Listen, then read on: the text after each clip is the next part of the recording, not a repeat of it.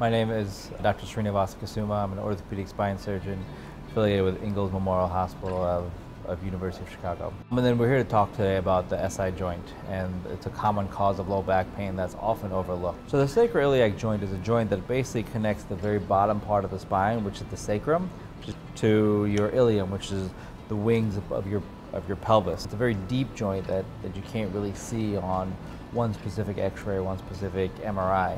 And it connects your sacrum to your pelvis, and it moves in a very different way than all the rest of the joints in the body.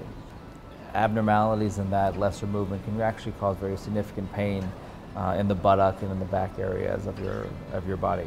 So there are a couple of different major causes of SI joint pain. One of the most common are traumas. So if you fall, if you get injured at work, if you twist your hip abnormally, a lot of the joints, the joint itself as well as the supporting ligaments and muscles can get stretched and can get injured in that process. Another very common cause is just degeneration, wear and tear. Because that joint does move, over time it can deteriorate and cause pain along that joint. The most common symptom is really pain. People will point at their buttock, right in this area right here, right over that joint, and that'll be one of the telltale signs that it's really their SI joint. They'll occasionally have some trouble walking, a little bit of pain, or a little bit of a limp because they're trying to relieve some of the pressure on that joint. But those are usually the telltale signs of joint in the SI joint. Usually if it's hip pain, it's sort of more to the groin. If it's pain in the back, it's a little bit higher up. So I would say about 15 to 30% of the patients that present with low back pain, about 15 to 30% is actually attributed to the SI joint.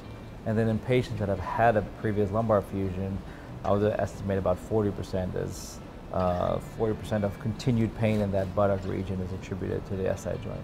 If I've narrowed down the diagnosis of the SI joint, then I discuss with the patient what steps to do next. If they're really miserable, then we'll sometimes have them see one of my pain colleagues to talk about getting an injection directly in the SI joint. If they're in mild pain, but they're not ready for an injection yet, then we'll do some physical therapy to see if strengthening the muscles and the ligaments around that joint provide them some relief. And then if that doesn't work, then we can always try an injection afterwards to sort of determine if they do get any relief at all when you inject directly into the joint. Well, I had a work accident, and I was walking with the cane. I had a lot of pain in my hip. Went through the x-rays, MRIs on my hip, and there really wasn't a problem there. And then Dr. Kusuma suggested that I go see the pain doc and try getting the injections. Well, I received, it was almost immediately, that by the time I left the appointment, I was receiving relief from it. So the reason I like the IFU system over just traditional screws, because when you have the triangular system that comes with the IFUs, it provides a little bit more rotation and help prevent that rocking motion of the SI joint. IFUs gave me my life back. Wouldn't be here and be able to live the life that I'm living without doing it. Well, Dr. Kusuma is great. Without him, I probably would never have known what the issue, so he definitely is the man for the job if you need it done.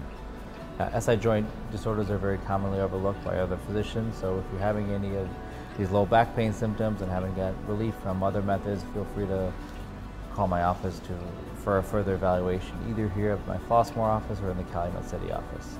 The time that I got the accident and the time that I had the surgery was about 2.5 years, so I wasn't able to do a lot with the kids as far as doing the sports and stuff like that. And also I wasn't able to work at all. I work a very physical job, carrying and climbing ladders. For the first time in the past 3 years, I was able to take them to an amusement park. I was able to take them to Disney, and before I wouldn't have never been able to do any walking around, anything like that.